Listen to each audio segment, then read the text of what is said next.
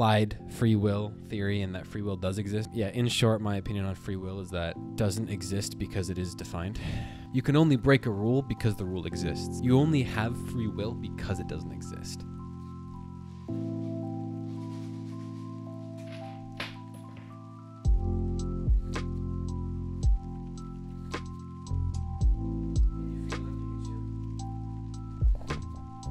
Can you feel the vibes? The vibes are back. We're not even 72 hours in, so I'm recording the Reading Ramble today. But the vibes feel like they're back. Welcome to the January 2023 Reading Ramble, recorded on January 31st. Will the vibes be around tomorrow? I don't know. Will they be around next week? I don't know. But they are around now. So we're going to go through some things. But long story short, I only finished one book this month. One thing I'm going to start doing with these reading rambles is promise one book finishing and just kind of go over what I'm reading and why I'm reading it, I guess. On my little document, Works of Love, still on there. Seneca, still on there. Steppenwolf, still on there. Have I read any of them this month? Maybe a little bit. The one book that I have finished, and I'm standing like this, it's kind of inconvenient. Yeah, now I'm really low. How does that feel? Just sunbathing. That's fine. The book I finished was called Friends, Lovers, and the Big Terrible Thing, Matthew Perry's memoir / autobiography. Now, I've been over why I love autobiographies before. I think there's a lot that we can all learn from them. I think I can learn a whole lot from everyone else. Finished this a while ago, so again, I'm just looking at my notes. I'm not going to go through my bookmarks, but as someone who I guess is not an alcoholic, there was a lot of good perspective in this book about, you know, I don't prescribe to this view / I don't think this way, but if you think of the extreme of like, bro, just stop drinking, it's just that easy.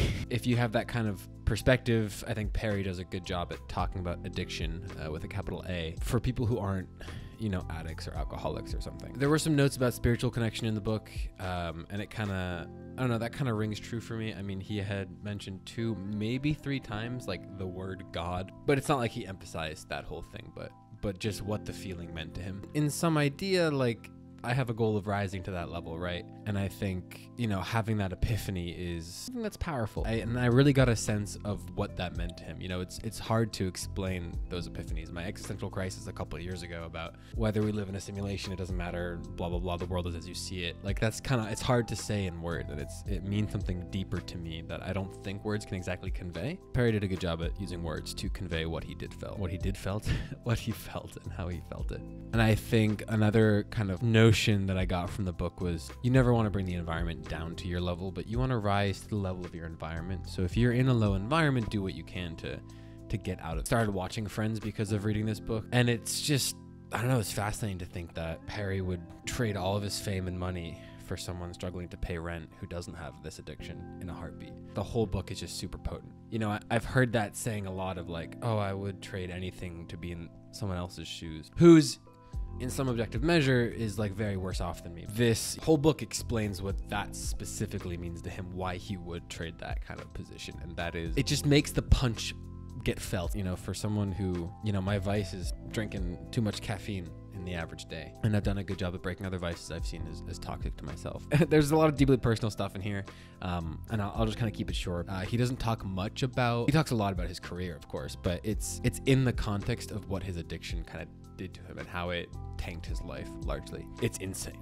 This is a story about his life. It's a reflection on his life. As far as I know, it wasn't ghostwritten or anything. It's just why I love autobiographies and memoirs, especially these ones. It's like you can learn all about struggles in the world, but people always have their own unique experiences. Everything means something else to someone. Sorry, I just saw my game design professor from 2 years ago started playing Escape Simulator. Very based. You had to learn these stories, these reflections on life, and that book really hit me hard. Finished it within the first week I started reading it. It did not take me long to read, in the sense that I just kept going back to it. So yeah, that book was heavy, and that was the only one I finished this month. Just to kind of discuss what I'm reading now, because I am reading, it's just not one book, so I haven't finished anything. Can The Wire make it all the way back here? That's pretty sick. All right, I'm reading Freely Determined, What the New Psychology of the Self Teaches Us About How to Live. So far, it's all right. It's, you know, I'm not too far into it, maybe an eighth into it. There's a lot in here about growth mindset and positive psychology. Do not get it confused with positive thinking. And I'm definitely very curious to read more. It's kind of like the I don't know, not the main book. I cannot say that any books are the main book, but one of the ones I keep thinking, okay, this should be like option 1 or 2 to sit down and read right now. I haven't been reading a lot in the last 2 weeks probably. Again, the vibes have been off. I stopped using ZQuil and immediately my mornings became better, even though I kept struggling to fall asleep, and like it was weird. It was like it was a blanket. My recent struggles of free will, I guess. It's kind of funny that this book came up, because I was like, all right, cool. Like my dad sent me this book. I don't want to think about, like I had told someone like a day or two before I started that I don't want to think about free will and talk about it. And then what do you know? The first chapter is called Determinism. So yeah, but it seems more about psychology, and it's kind of like applied free will theory, and that free will does exist. Yeah, in short, my opinion on free will is that it doesn't exist because it is defined. You can only break a rule because the rule exists. You only have free will because it doesn't exist. In order to, break outside the box of what your life is determined to be, there has to be a box in the first place. That's my opinion on free will, and that's the perspective I'm going into this book with. The other main focus book I'm reading, got this recommendation like 5 times in a week. Pragmatic Programmer. I'm about, I'd say halfway through, a little more than halfway through. I'm a software engineer, if you didn't know. I write code and sit down for a living. Wow, that's actually accurate. There's a lot of good practices in here. Some of it's kind of like it's common sense, but specifically applied to designing software. And it's not like how to write good code, how to be a good programmer, but good practices. You could be the best programmer in the world, but if you don't use version control, what are you doing? One of the cool concepts it was talking about is tracer bullet code. Just to give an example of like something I found super useful. Tracer bullet code is effectively you make all the stacks of some sort of program or some sort of project, in my case for work. You specifically make the most basic functions of that stack. So if you're making a website, you need a database, you need a front end, like a UI, and a back end. And when you build those minimal things out, yes, thank you for vrooming, you very specifically build something that can hit all of those. So for example, you build a login page for your website. You have to test the UI. B, you have to test to make sure your login gets routed properly. And C, you have to make sure that user gets stored. You don't want to work on something that's specifically UI focused or specifically backend focused that doesn't touch the database. And so you build that part of the product first, just to make sure you have all layers interacting with each other. So yeah, that's Pragmatic Programmer. I've got Portuguese short story on Rosetta Stone. The stories feature, I talked about this in my Rosetta Stone versus Duolingo video like 3 years ago at this point. Good Lord, no, 4 years ago at this point. Those are pretty good. The vocab's basic, it's just practicing reading. It's a lot easier than Japanese. And the book behind it is My Hero Academia Vigilantes. Wow, I thought I was good at this. There we go.